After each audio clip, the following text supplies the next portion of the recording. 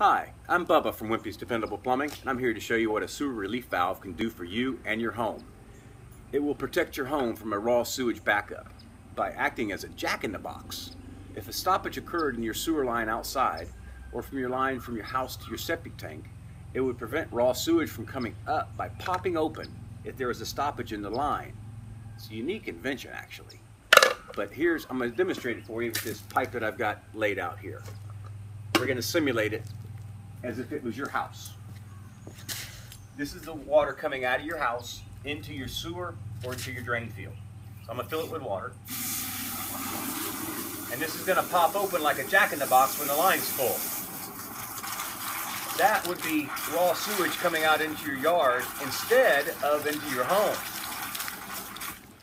Much better place for it to come out if it's not going down the sewer and if there is a problem.